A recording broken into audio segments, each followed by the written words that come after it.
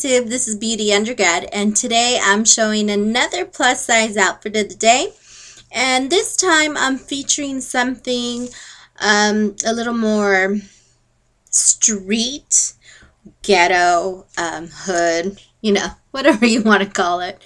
I hope nobody takes offense to it.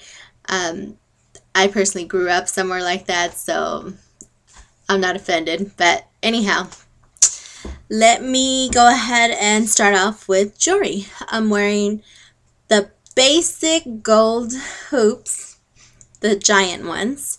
This is a statement necklace. It actually has brown and gold turquoise in it, some gold knuckle rings, well, one gold knuckle ring, and yeah, just some basic gold jewelry. And this is a cropped sweatshirt. It's a white sweatshirt. You can actually cut the collar here if you want a full like 80s look and, you know, put it over the shoulder. It does bind more here on the wrist part, so it is tighter like an old 80s sweatshirt. It is a cropped sweatshirt, and I paired it with a tank top underneath. And let me go ahead and pan out for the rest. So I paired this cropped sweatshirt with a acid wash pencil skirt and these like tennis shoe heels.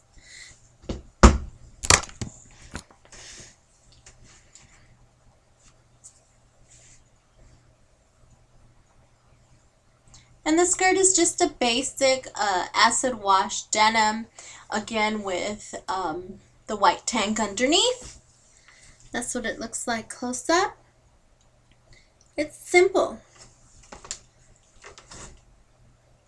It's a simple, easy, basic outfit.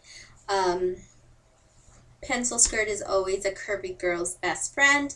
This one comes to the knee. I have to say the crop top sweatshirt is pretty complimenting to a curvy girl with hips and bust, because it does accentuate that. So hopefully you like that plus size outfit of the day. I'll link everything on the down bar below where I got it.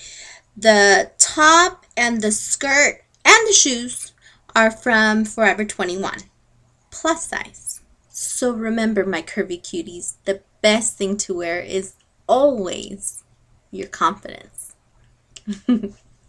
Bye.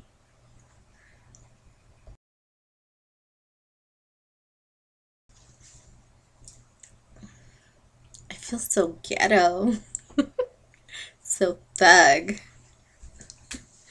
Comfortable for those days where you don't want to be too dressy, but you still want to look cute and put together, just not, you know,